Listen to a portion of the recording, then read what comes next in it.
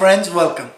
Today's set of a woodworking project. I'm going to show you an easy way to fix your iPhone, at least temporarily, if you need to get your data off, or if you have a problem with a gray bar appearing on the top of the screen and then moving towards the phone. No, of course now it doesn't want to do it there. Do you see it? Mm-hmm. Yeah. And makes the phone unresponsive. As you see, the phone now it's responding. You got to be kidding me.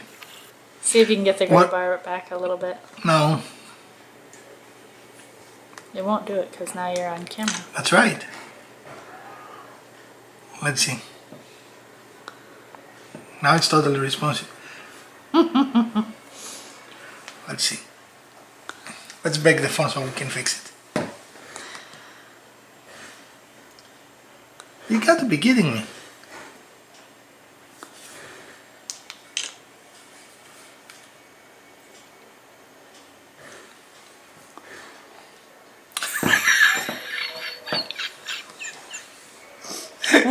This is funny. So you need to be on camera from now on, huh? Yeah, I cannot. This is really almost annoying, actually, you know? That it's working now, yeah.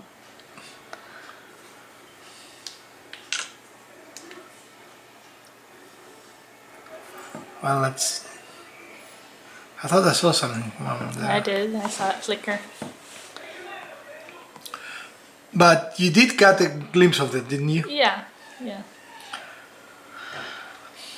So the reason that happened is actually the tactile sensor of the phone, the chip that processes that information. Because the phone has bent a little bit, and I'm going to try to make it do it now, and of course it doesn't want to do it.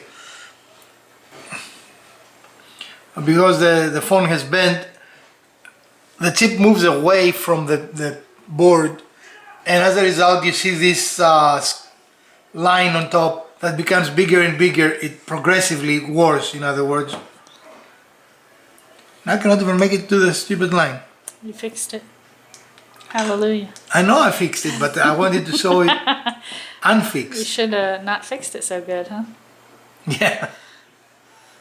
You got to be kidding. I mean, you've seen it, right? I mean, I have.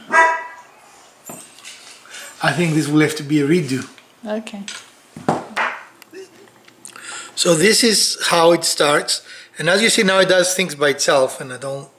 Yeah. And you see it gets bigger and bigger. Mm-hmm. And sometimes you can cover half the screen or the whole screen.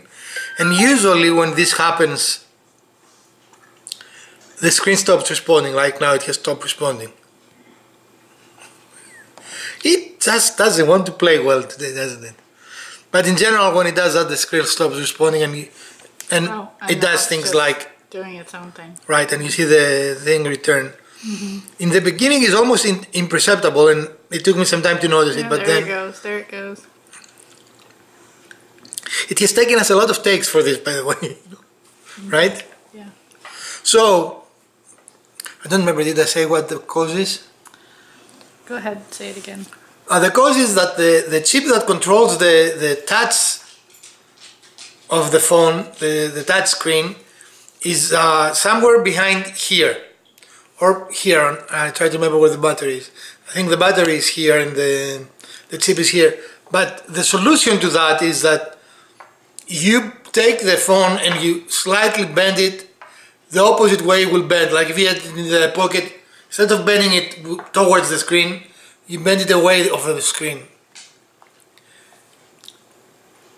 And actually, if it is the beginning, and now of course it works correctly, and you notice that the thing disappeared. Mm-hmm. Now, because we were doing it on camera, it was behaving better than normal, right? But yeah, the last 2 or 3 days it has been virtually unusable. Mm-hmm. Now, the other way you can do it, and when it started doing the problem, is pressing it around this area, where the chip is, will also generate the same result. But as long as you don't see that bar, what you call that gray bar, The phone seems to work fine. It is responsive. It does everything you want it to do.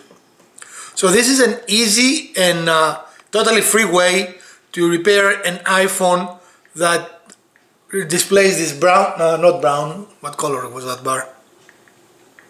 Gray. That gray bar.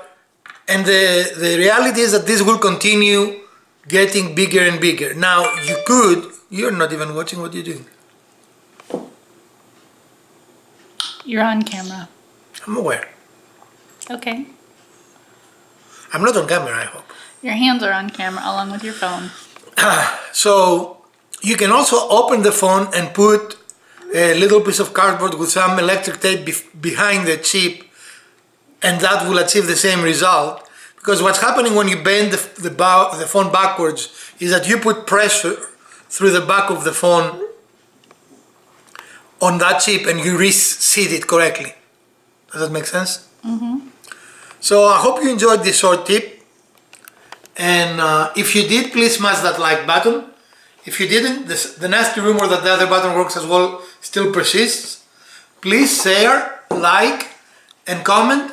And we're going to see you soon, maybe with another woodworking tip or maybe with another project, I don't know yet. Take care and happy holidays.